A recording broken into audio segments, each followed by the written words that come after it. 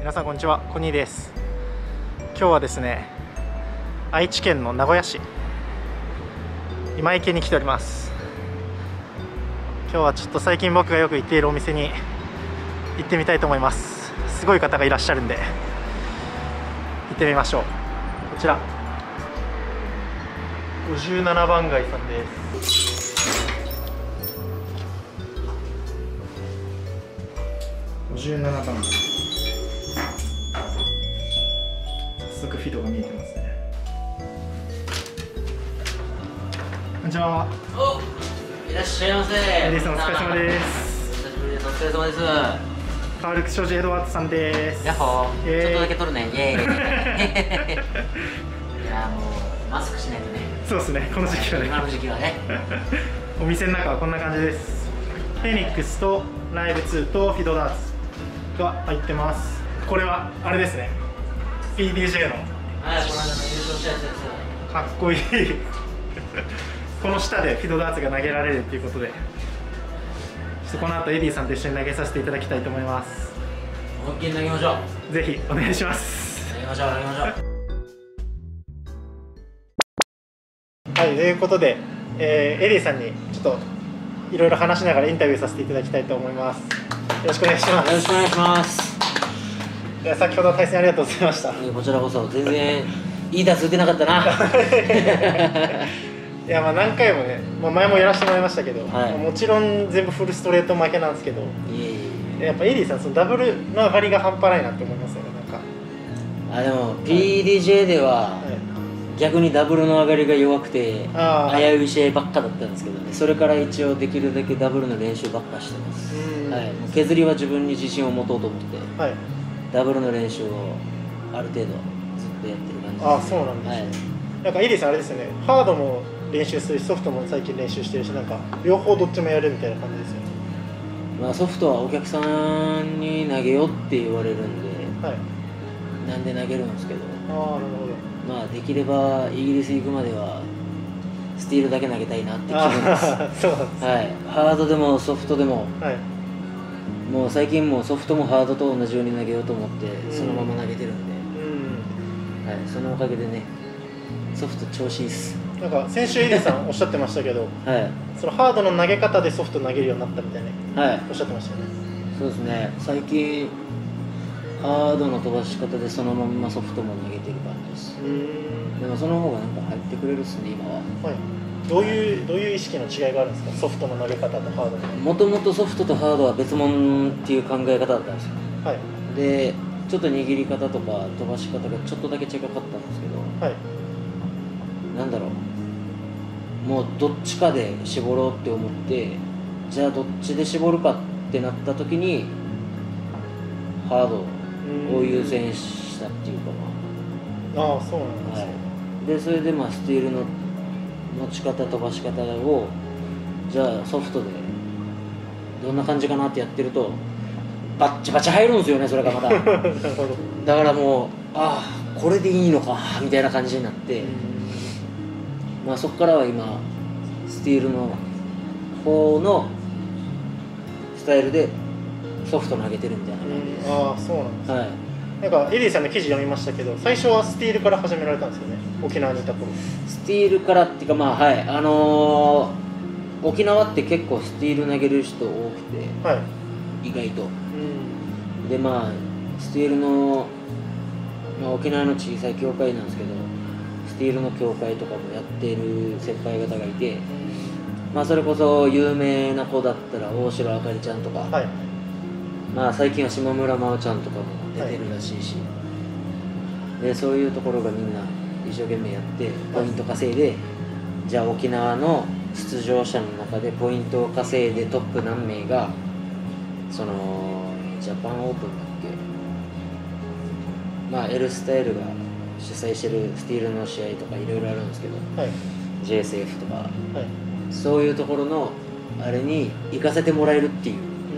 なるほど。で昔はもうその PDJ が東と西で代表を決めるっていうのをやってた時は、そのポイントで稼いだ人が PDJ に行きたいっつったら、PDJ の方に行かしてもらえたんですよ。なるほど。ただ僕は一時ダーツやめてたんで、そういうのは全く出てなかったんですけど、でも小さい頃ちょっと先輩がいて、僕のおじさんのお店で働いてた方がいて、それこそまたダーツ界で昔からいる人が知ってる人なんですけど、流星ボボさんっていう方がいて、ボボ流星ボボっていて、昔 D クラウンにいたんですけど、また面白い投げ方するんですよ。そうなんですね。でその人がおじさんの店で働いてたんで、なんかしょっちゅうスティール投げてたんですよ、この人。で僕はどっちかっていうとビリヤードやってたんですよね、ずっと。もう本当小学校低学年からずっとビリヤードやってて、でそしたらボボが「エディもダーツやってみる?」って言われて、そこで投げたのがきっかけがスティールだったっていう話なんですよ。そうなんですね。自らスティールを始めたっていうよりかは、そうです、そこにあったからやったみたいな。で15歳ぐらいの時に、たまたま先輩に連れて行かれてダーツバーに、今だから言えることですよ、未成年がダーツバーに行けたっていうのは。飲んでだけだったらセーフですよね。酒は飲んでないんで大丈夫です、多分。お店に来るのかな、多分。でその時先輩に負けたんですよね、ソフトで。なるほど。でその時負けて、エディ意外と下手だなみたいな感じでちょっと煽られて、それがめっちゃムカついて、なるほど。いや絶対この先輩倒してやりてえなって思ったのがきっかけでダーツ始めたんです。そうなんですね。そうでダーツを始めたら、いつの間にかもうプロ目指してましたね。いや俺ダーツでプロになりたいなみたいな。結構若い頃ってことですよね。15だからもうそれからダーツ始めたんで、もう速攻自分のダーツ買って、なんで、もう今16年目ですかね。辞めてた期間を省くと12年3年ぐらいですけど、結構長いですね。でもやり始めたのが15で、そろそろ僕31なんで、なんで多分、16年目。なんかあれですよね、この前聞いた17の時にもうレーティング18ぐらいあったみたいな。そう、17の時に18あったんですよ、ライブで。そう。それ初めて2年ってことですもんね。初めて2年ぐらいですね。怖いもの知らずだったんですよ。誰が来ても誰とやっても、いや俺が一番強いしみたいな、ちょっと自意識過剰っていうかそばきだったんですよね。いや確かに18だったらでも怖いものなしです。でもうプロでも何でもないから、失うものもなければ、負けたってもう何度でも挑めばいいだけの話じゃないですか。だからもう怖いものがなくて、全然もう何なのって思ってやってたらいつの間にか18だったんですよ。今では18ないのに。でも17後半ぐらいですよね。もうちょっとで入りそうなんですけど、でもレーティングはあんまり気にしないことにしてます今は。試合で勝ちゃいいやって感じです。確かに、むしろプロはそうですよね。なんかレーティング高くても試合で勝ちですもんね。そうですそうです、レーティングはただの数字です。じゃあそれを100試合中100試合出せるのかっていう話なんで、そうですね、確かに。だからそんな人はいないと思うし、絶対どっかでこける人もいるし、そのタイミングとチャンスを捕まえて、下の人たちは上がっていくんだろうし、僕も今は挑戦者の立ちますからね。ジャパンは挑戦者で、PDJ もこの間は挑戦者、運よく勝たせていただきました。いや素晴らしい試合でした。あのまくりはすごかったですね、後半からの。いや覚えてない覚えてないですか？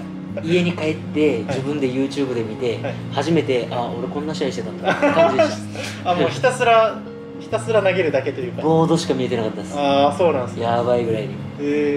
だからもうその浅田聖吾さんとの試合で 3-0 になった時に、もうどうせ負けるなら少しぐらいは傷跡残して、浅田聖吾さんに「いやエディってやべえいい選手だったんだな」って思ってもらえればそれでいいやと思って、なるほどなるほど。そっからもうがむしゃらに投げてたら、終わったら勝ってました。気づいたら勝ってたみたいな。勝ってた。なるほど。いつの間にか勝ってた。そっからダブルが合うようになった。勝った瞬間もめっちゃ冷静でしたもんね。いや、勝った瞬間もね、いや僕はずっと思ってることあるんですよ。試合で勝って、でここ一番ってところ決めて勝ったりしたら、絶対よっしゃーって叫んだろうって思ってるんですよ。いざ試合になると何にも考えられない。集中しすぎて、もうその人との試合に必死すぎて、出ましてやほらねえ、日本一って言われてる浅田聖吾やし、もう叫ぶも何もとりあえず勝ちたいみたいな。なるほど。でもう終わった瞬間どっちかっていうと安心感、勝てたみたいな。確かに叫ぼうって思ってるのも邪念ですもんね。なんかそう考えちゃってますもんね。そうだからもうとりあえず自分のダーツしようみたいな。自分のダーツを徹底的に出していけば、必ずチャンスはあるだろうなと思って、なんでまあもういらんことは一切考えなかったです。めっちゃ冷静なエディさんを PDC で見れるの楽しみですね。もうだから PDJ の決勝ですら僕優勝した瞬間に多分、まあ自分で YouTube 見たんですけど、ホッとしすぎて、ふーってなってたんですよ。でも PDC でも多分ワールドチャンピオンシップでもじゃあ叫べるかっつったら叫ばないと思います。まあ腕とかでシャーとかはやるかもしれないけど、まあパフォーマンスとして、でも俺は叫べるかって言われたら叫べないと思う。もうね、世界で戦ってる人たちと戦ってくるわけでしょ。そんな余裕ない。もう多分ね、リアクション取るだけでも精一杯だと思う。いや、それこそ本当そんなこと考えない方がいいですよね。いやもう何も考えない。叫ぼうなんて思わない方が、もう僕のプライドぶち当ててきます。ぶつけてきます。いや、めっちゃ楽しみですね。プライドっつったってエディのプライドってどんなもんだって思ってる人の方が多いかもしれないですけど、いやでも日本代表ですから、一応代表なんで。いや一応じゃないです。ちゃんと代表です。2020年代表なんで、日本代表としてちょっとぶつけていきます。楽しみにしてます。いいですね。あさってあれですもんね、ちょうど今日12月1日なんですけど、ドローがあって、そうですね、日程が決まるんですもんね。誰と当たるかが決まるです。そうですよね。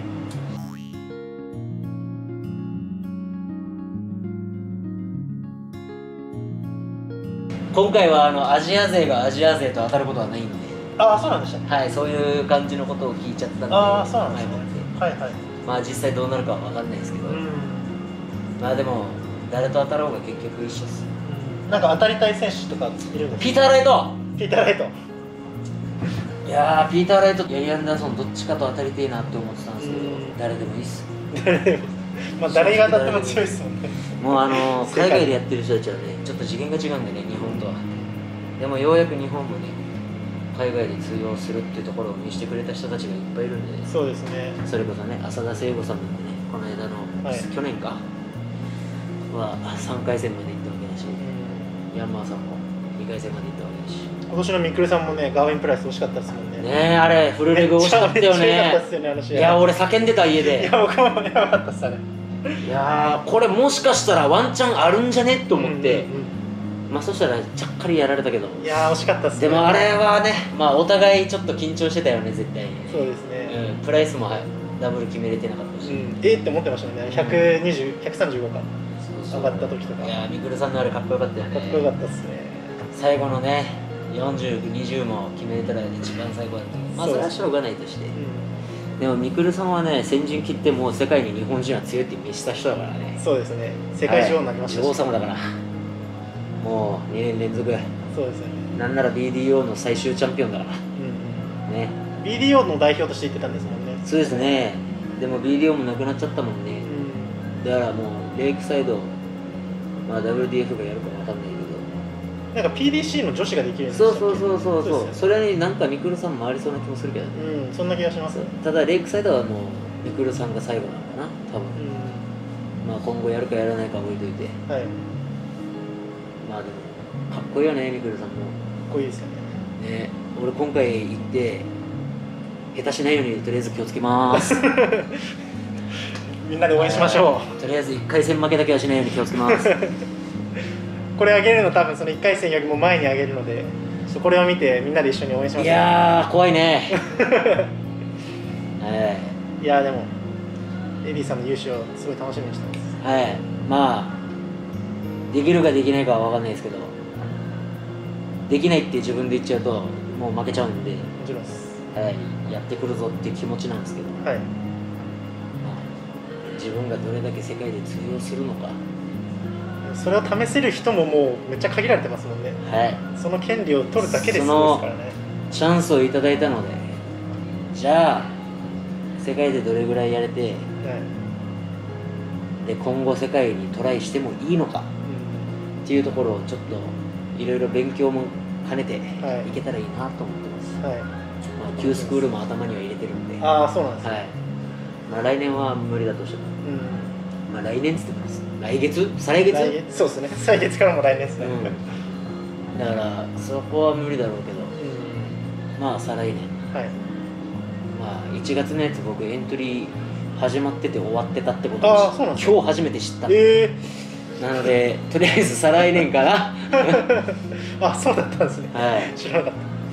なので再来年の Q スクールを頭に入れつつ、イギリス頑張って、でまあこんなこと言うとでかい口叩けてこの野郎って思われるかもしれないですけど、まあ来年の PDJ もできれば2連覇してもう1回行きたいですね。そうですね。でももう1回行きたいって行く前から言ってたらダメだよ。行って優勝してあっちに残るぐらいの気持ちになる。そうですね。そう、確かに確かにね。残ってそっちの枠でいけるとさらに、まあそれが一番ベストです。でもまあとりあえずは頑張っていきます。年末。例えばさっきみくるさんの話出ましたけど、香川にいた時一緒のリーグで出られてたんでしたっけ？そうなんです。香川に住んでた時に、まあちょっと縁があって、何かのイベントで鉢合わせることがあって、でその時初めてお会いして、そしたらまあそこのダーツバーのオーナーさんだったり、まあお客さんだったりがみくるさんとエディさんのエキシビジョン見たいと。嘘でしょって俺一瞬思ったんですけど、いやいやジャパンの女王様とパーフェクトのペイペイがエキシビジョンなんかやってらんないですよみたいな感じだったんですよ。それどのくらい前の話だったんですか？2015年かな。そんぐらいだったと思う。でまあやって、買って買ったんですよ。いやめっちゃいい試合したんですよ。フルレグでバチバチにやって5レグフルレグでまあ一応勝って、でその後ぐらいからみくるさんが投げてるところにちょろちょろ行ったんですよ。でまあ連絡先交換したりとか、今度一緒に投げてもらっていいですかっていう話をしてたら、まあいつの間にか一緒に練習する仲になって、でそれで一緒に練習するようになって、そこからリーグ誘われて、そうなんですね。みくるさんにうちのハードのリーグ出てよって声かけてもらえて、俺も出たいっつって、香川のリーグですか？そうです。でミクビッチっていうっていうまあハードリーグのチームに入って、でまあ大体ダブルスはみくるさんと組んだりいろいろしながらやって、そうなんですね。でその頃がやっぱり、一番みくるさんと練習して一緒にスティールもソフトも投げて、で DO とかも一緒に一度ダブルスで優勝してっていうのがある。すごいですね。そのダブルス両方イギリス行くってすごいですよね。ね、香川からすごいですよね。すごいですよね。いや PDJ の試合の日にみくるさんからアドバイスもらったんですよ。おお、そうなんですか。そのアドバイスっていうのが、エディはモチベーションさえ下げなければ強いなるほど。モチベーションさえ下げなくて高い状態を保ってれば、あなたは強い、勝てる。だからそれを維持したまんま決勝まで頑張りなって言われたんですよ。みくるさんと2回戦で当たって、はいはい、そうでしたね。はい、PDJ2 回戦がみくるさんだったんですけど、その後にそれ言われて、気をつける、頑張るっつってありがとねっつって話をして、でまあそれをちょっと心に置きつつ、モチベーション下げず集中力も下げず頑張った感じですかね。だからそれがやっぱボードだけだった。そうですね、そこからもうボードしか見えなかったです。だからまあみくるさんの助言がすごい多分自分の緊張感をなくしてくれた。なるほど。だからやっぱ一緒にねチームとしてやってた頃、ちょっと懐かしく思ったし、いつも気にかけてくれてたんで、僕がヘマをしても悪さしても、いつもなんかあったら声かけてくれて、気にかけてくれてたんで。それこそこの前の PDJ じゃ中継されなかったですけど、エディさんとみくるさんのスティールとか見たいですね。いやー、あれもし中継台だったらみくるさん多分3倍ぐらい打つんじゃないかなまああの人海外帰りとか海外行きとかいろいろ忙しくて休めてないっていうのもあったと思うんですけど、確かに確かに、特にこの時期飛行機大変ですもんね。そう、あの人今マジで疲れてるだろうしね、あの時期もそうですね、いろいろ言ってたっぽいから、あの日はみくるさんが不調だったのか知らないけど、そう一番緊張した試合がみくるさんなんですよね。ああ、そうなんですね。そう、みくるさんの試合だけが緊張したんですよ。あの試合だけが一番緊張したっす。うわー、みくるさんだみたいな普段練習してなんかそう普段やってたから、強いのも分かってるし、でましてや普段一緒にやってた頃よりも強いの知ってるから、だからうわーマジかーって思いながら、そしたらまあ勝てた。でそこで勝った瞬間からかな、緊張感っていうのがもう一気になくなって、だからまあその後誰と当たっても緊張っていうのはしてなくて、いやみくるさんって偉大なんだよやっぱりいや、そうですね、僕お会いしたことないですけど画面越しに伝わってきます。いや偉大な人いっぱいいますよ、ヤンマーにしても聖子さんにしても、みんな偉大なんですけど、やっぱ僕の中でみくるさんっていうのは偉大ですね。日本背負やっぱそばで見てたんで、あの人のダーツを。なるほど。ほとんど多い時で週5ぐらい一緒に投げてました。ああ、そうなんですね。あさってのドローしてから飛行機取って、もしかしたら徹さんと一緒に行くかもしれないみたいな。いや、徹さんと一緒に行きます。あ、もう決まってるんですね。行きは一緒です。ああ、そうなんです。帰りは分かんない。なんか乗り継ぎとかでしんどくない飛行機だといいですね。それがイギリス直あるんですよ。あるんですか今。羽田から。あ、羽田、なるほど。一回羽田行って羽田からイギリスですね。そのまんま直行便あるのいいですね。あるっすね。今日しかも今日調べたそれ。あ、そうだね。あれじゃん。そう、一応とりあえず調べとこうかなと思って。なるほど。そう。あ、それはいいですね。PDC の試合自体が15日からスタートなので。いやもう2週間後ですもんね。10日から12ぐらいまでには飛びたいなと思って、10、11、12どっちかで飛びたいなと思って、でそれでまあとりあえずその辺のやつ調べてみようと思って、調べたら、羽田から飛べるんで。ああ、そうなんですね。それはいいですね、直行があるっていうのは。なんか個人的にはもう何回もお聞きしたことなんですけど、エディさんのお父様がイギリスの方なんですよね。でご家族の方もイギリスに、おばあちゃんでしたっけ？おばあちゃんと多分お父さんの兄弟いるんかな。ああ、そうなんですね。ウェールズのご出身なんでしたっけ？もともとはウェールズでも今ばあちゃんはイギリスの方ですね。ああ、そうなんですね。はい、イングランはいドの方に住んでる。あ、そうなんですね。はい、エディさんあれですよね、個人的には初イギリスなんですよ。そうなの。すごいですよね。イギリスの血混ざってて30約1年生きてきて、初めてのヨーロッパなんですよ。あ、ヨーロッパが初めて。ヨーロッパが初めてなんですよ。あ、そうなんですね。はい、アメリカ大陸の方は、ほぼほぼ全部行ったんですよ。そっちは行ったんですね。はい、もうメキシコ以外全部ほぼほぼ行ったんですよ。ハワイも全部。ヨーロッパの方だけ初めてなんですよ。あ、そうなんですね。しかもダーツで行くっていう。それ最高だよね。最高っすね。しかもこれいやもう作ったでしょ、ちょっと話持ったでしょとか思うかもしれないけど、ずーっと俺22、3ぐらいの時から、まあ親とかみんなに30までには行きたいっつってた。イギリスにですか。30までにはイギリス行って自分のそのもう一つの故郷を見たいと。だからもし行けなさそうだったら親に頼んででも行こうかなと思ってたの。ああ、なるほど。頼んででもっていうのは、まあいろいろビザやら何やら必要じゃないですか。そうですね。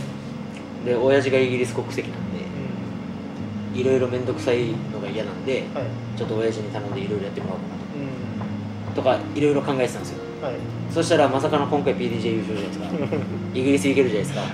あれ自分で自分の夢叶えちゃったって。すごいっすね。ちょっとね、ドラマチックパーフェクトならぬドラマチック PDJ。いやちょうど30の年にドラマチックエディみたいな感じになっちゃったんですよ。しかもなんかこの前エディさん言ってましたけど、何人の血が混ざってるかなんか最近知ったみたいな。いやそれがさ、俺自分の父親にイギリス、フランス、モロッコ、沖縄って言われてた。なのにもうほんとそれこそ2日前、イギリス、フランスは間違ってないと、モロッコが間違ってると、でどういうことっつったら、間違ってるってまず何だ、自分の実の父親を探して、でルーツをたどって、で見つけたと、自分の実の父親を、まあお亡くなりになられてたんだけど、そしたらエジプトだったとか。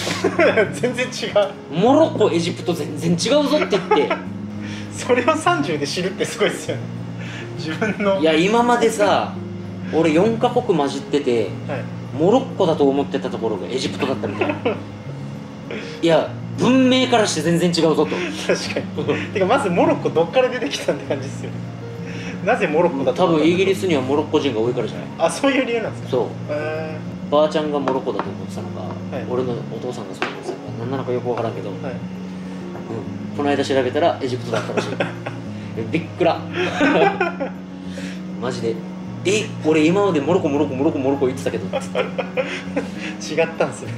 違かった。正解じゃイギリス、フランス、エジプト、沖縄。そう。すごいグローバル。まあでもまあ国籍的に言うと、まあイギリスと日本のハーフです。はい。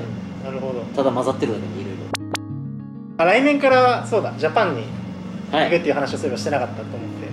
そうですね。来年っていうか本当は今年なんですよね。本当は今年から前線回る予定でした。けどなんかまあコロナで開催されなくなっちゃって、来年から前線回る予定ってことですよね。そうです。来年あればですよ。開催されればとりあえず前線回ります。ジャパン16に俺も名乗ったらお祝いしてね。もちろんです。お祝いしに行きます。しかもエディさんの名前めちゃめちゃ目立つから。そう長いし PDC の大会の時も一人だけめっちゃ長いし、カタカナ字でいいですよね。いい意味で目立ちますもんね。そう、でも一応ジャパンはファウルクスエドワードで登録した。ああそうなんですね。庄司はとりあえず省いといた。なんでですか。これがまた面白い話で、ジャパンプロってライブカードもらうじゃん。プロ専用の、名前を登録しようとするとフルネーム入らないの。そういうこと。文字数。なるほど。そう長すぎてってことですか。普通の文字でも半角の文字でもどう頑張ってもフルネームが入らないの。なるほど。文字数が多すぎて。で事務局に連絡して、どうしても入らないんですけどどうしたらいいですかっつって、で僕は一応日本人ですみたいな、で普段何で呼ばれてますかみたいな、エディです」っつって「あ、エドワードでも庄司さんでもないんですか」みたいな確かに。はい、僕はエディって呼ばれてます。はい。どっちで呼ぶとみんな分かりやすいですかねって、そりゃエドワードでしょっつってそうですね。庄司って呼ばれてもこれ庄司じゃねえから顔全然庄司じゃないそうだからもうエドワードだったらでしたら庄司を書かずにファウルクスエドワードで登録してくださいって言われて、ああ、そうなんですね。そうだから多分選手名鑑みたいなやつは、はい、ファウルクス・ショージ・エドワードで登録されてると思うんですよ。うん、はい。ただ試合でのカード自体は、はい、ファウルクス・エドワードです。ああ、しかも半角のやつですか？半角、あれですよね。半角だからちょっと見えづらいよね字ちっちゃいみたいな。確かにこんだけ長いのは予想してなかったんでしょうね、きっと。いやまあ長すぎるよね結構長いですね、確かに。ファウルクスじゃん。はい。もう6文字だよ、それで。そうですね。確かに普通の日本人6文字でフルネーム言ったりしますからね。フアウルクスシオウジエドワセント15文字確かに2人分ぐらいある15文字だって。確かにそれは予想してないですよ、事務局の人も。絶対いないだろうね、15文字ってしかも名字と名前にスペース開けないといけないね、あれ登録。ああ、確かに。じゃあ16か17ぐらいだから足りないの。なるほど。しかもほら、塩字字って点々入るじゃん。はい。点々も一文字で入るから。ああ、そうなんですね。そうだから入らないんだよね。なるほど。16文字だから。なるほど。ジャパンのカード。ああ、スペース16文字だったと思う。あ、そうなんですね。じゃあジャパンではファウルクスエドワードさんになっちゃうってことなんですね。そうです。なるほど。パーフェクトいた頃はね、フルネームだった。ああ、入るんですか、パーフェクト。パーフェクトはほらカードないから。ああ、なるほどなるほど。だから呼ばれる時ファウルクス昌司エドワード選手、それからもう長すぎるって話になって、エドワードになった。あ、もうそこの省略されちゃったんですね。昌司さんっているんですよ、他にも。ああ、なるほど。確かにパーフェクト昌司さんがね、多分俺以外に 2,3 人いるんですよ。馬場昌司さんとか。はい。ああ、そうだ。下の名前にも上の名前にも漢字は違うけど、名前がね一緒っていうのがいるんで。なるほど。だから僕だけエドワードなんですよ。ああ、そういうことですね。横浜のさ、大きい大会とかは外人さん出てくるけど、ダダとかさ、シューモモとか、普通の試合の時、なんか大阪とかそんな大きくないところの試合はもうハーフの名前が俺しかいないの。だからすごいわかるよね。目立ちますね。そう、喫煙所いてもトイレいてもどこいても、あ、俺呼ばれてるってわかる便利ですね。超便利。確かに聞き間違いないですもんね。ファウルクス・ショージ・エドワードって呼ばれたら絶対。ファウルクス選手って呼ばれてもエドワード選手って呼ばれても俺ってなるからね。確かに、そうですね。視聴者の方にありますコメントなど。視聴者の方にコメント、ちょっとチャランポランでおバカなエディですけど、ダーツに関してはちょっと昔より頑張ってるんで、イギリス行くにもジャパンで頑張るにも皆様に応援していただけるとありがたいと思っていますので、もうみんなの応援で頑張れるんで応援よろしくお願いします。特にイギリス応援よろしくお願いします。応援します。